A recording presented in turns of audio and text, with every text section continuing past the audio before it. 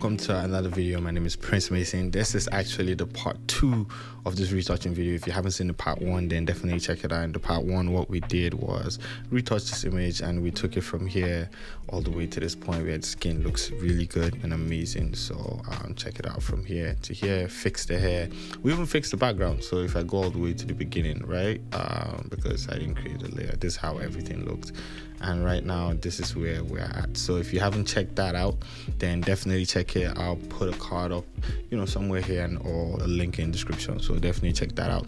So this part 2, and in part 2 of this video, what we're going to be doing with this image is color grading the skin and making it look like this. Now I have gone a little bit overboard with the color grading, but I just want you guys to see the effect. So here's the before, here's the after. I'm showing you exactly how I got the image to look like this. So buckle in or buckle up.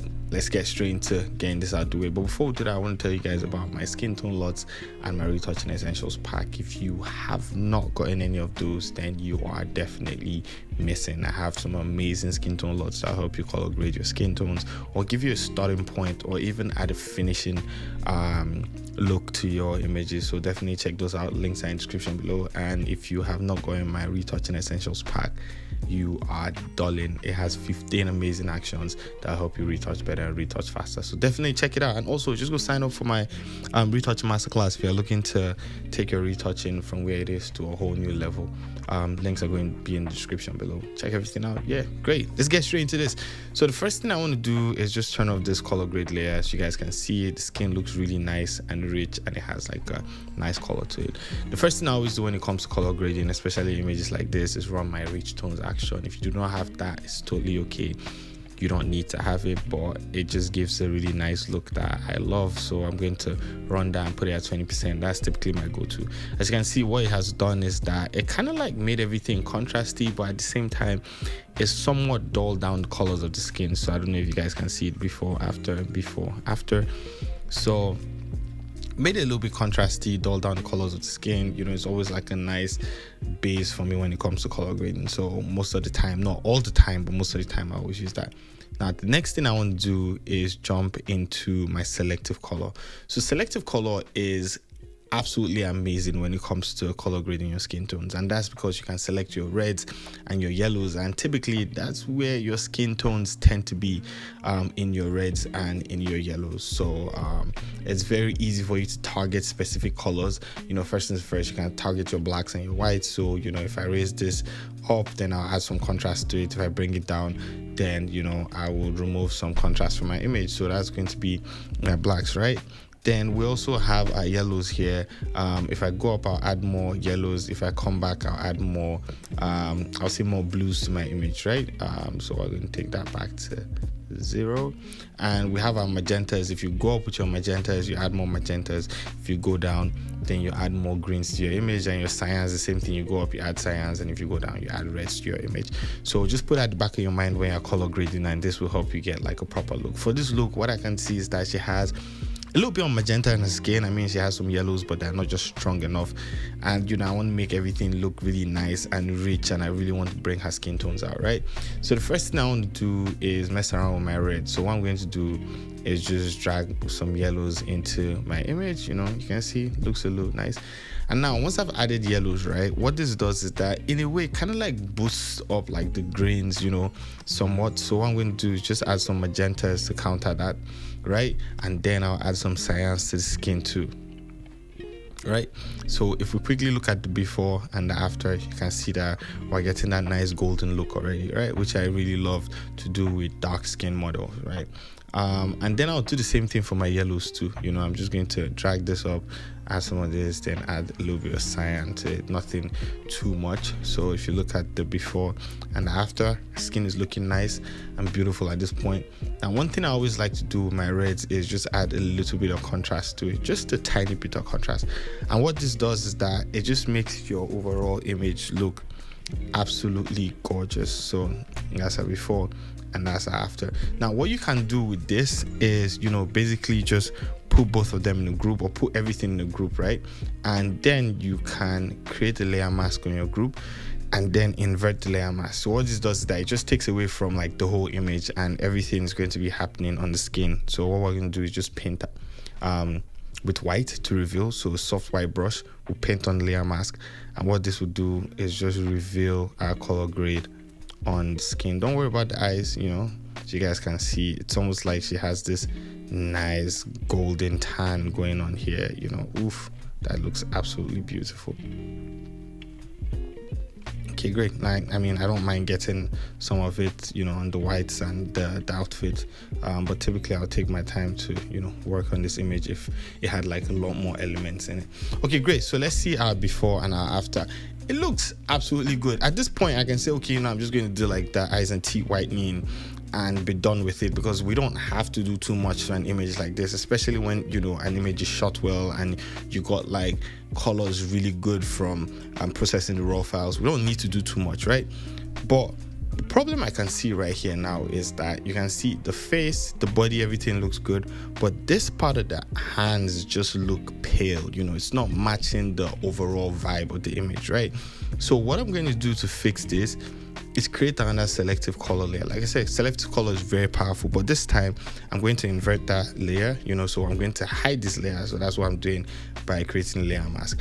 Now I'm going to paint white to reveal this layer, and I'm just going to paint it on her hand here. You know, you can, you know, just click on your slash key to see exactly what you're painting on. You know, I'm just revealing her hand here, right? So I'm not painting the whole hand yet, but just that part of the hand. Then, you know, I'm going to hit the slash key on my keyboard again to hide that. What I want to do right now is just make sure I match this part to her skin here. So the first thing I want to do, my selective color is open, is probably just go into my blacks, right, and add some contrast in her hand. Let's see, you guys can see, add some contrast to the hand, and then I'll go into my reds and add some more contrast to the hand, right? It looks really good. We're getting close, but what I can see is that she has some blues and I would say some cyans in there, sorry, some magentas in there, and I want to take that out.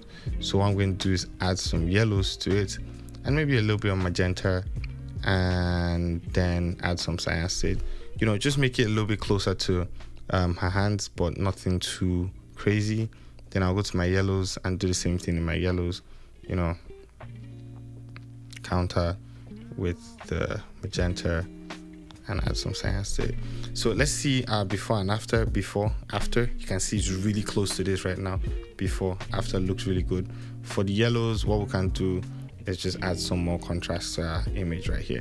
So what I'm going to do is come back here now, and I'm going to use a brush to just paint the fingers into it. So I'm just going to paint this in. Doesn't have to be perfect, but I mean, just do a decent job. Okay, great. Now I'm going to paint this finger into. You guys can see I don't need to get the nails, but yeah. So let's see our before and our after for this hand right here. I mean, to me, I even feel like it's a little bit too dark. So let's see our before. You guys see what that looks like, and our after. Before and after, you can see it kind of like it matches the overall look of the image right now, but I feel like it's a little bit too dark, so I'm just going to reduce this, then come down to the blacks, maybe even reduce it from the blacks here, and then from the reds I'm probably going to dial this down just a little bit so it matches the overall look. Okay, great. And here we have it, guys. Look at this image, color graded, and everything looks absolutely delicious. So let's see our before and our after. Before and our after. Right now at this point, what I can do is just fix like any parts of the hair that I can see through. That's very easy to fix. All I have to do is just create a new layer, pick my clone stamp tool, go to all layers because I wanted to sample all layers, right? And I'm going to reduce my flow, you know, just something all the way down there. And what I'm going to do is just sample and just paint over, you know, any of these places that I feel like has funny gaps. Doesn't have to be perfect, but I'm just going to sample and paint over any of those gaps that are there and just fill those tiny gaps up. Yeah, so let's see. You can see we fill those tiny gaps. Everything looks good. Doesn't have to be perfectly round, but I can decide to come in here and just fix it. This time what I'm going to do is just increase my brush hardness, so you know it doesn't look wonky.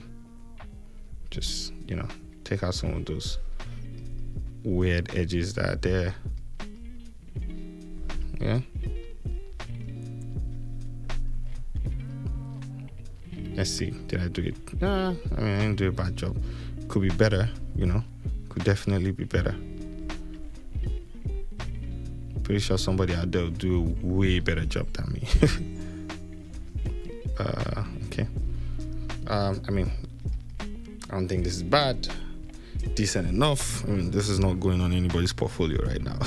Just for a tutorial. Okay, great. Also, don't forget free eyes and teeth whitening action. Don't ever forget that. Can just run that, get in there. I don't know if I did that before, but I mean, it doesn't matter. Pick a brush. I don't know if I did it in the previous video. Like I said, if you haven't watched that video, go check it out. And just whiten the eyes. Okay. For now, we're going to leave the teeth. That looks too bright, so I'm just going to reduce it. Somewhere around here is fine. And let's see our before and after image. And I hope I wasn't too fast this time for you guys. So this is our before and this is our after. Absolutely gorgeous. Before, after. I mean, your color grading doesn't have to be this strong. That's another thing. You can always just jump in here and reduce the effect of your color grading to your liking. So something like this works for you, then that's fine. So right now I'm just going to save this into Capture One, and I'll get into Capture One and show you guys just one or two other things that you should do to your image that will give it, that it will just make it look richer, and also it will make it look richer, and also it will just add a little bit of texture to your image. So let's get into Capture One and I'll show that to you. Okay guys, so now we are in Capture One, and one thing I like doing, or one thing I've been doing recently with my images, is just going down here to my color balance, right? So I'm just going to open the 3-way color corrector and just drag my mid-tones down just a little bit. That's one thing I've just been doing with my images. I mean, it's not like a lot, but you guys can see it just adds some richness to the skin. The next thing I want to do is just going to refine. I'm going to zoom in a little bit so I can show you guys. There is absolutely nothing out of the ordinary here, and just add some grain to it. I like to use tubular or hash grains, and I'll just add some grains to it. And for you guys that like sharpening, you can just throw in a little bit of sharpening to make your image look a tad sharper. I typically do not like sharpening my images, but I mean, that's it. And yeah guys, that is about it. That is our image. I'm going to put the before and after side by side. So this is our before and this is our after. Like I said, absolutely gorgeous. Love this edit. If you guys love it, give it a thumbs up. And thanks so much for watching today's video. I'll see you guys in the next one. Don't forget, check out my digital store, and thank you so much for the support. You guys absolutely rock. Thank you. See you guys in the next video. Peace out guys.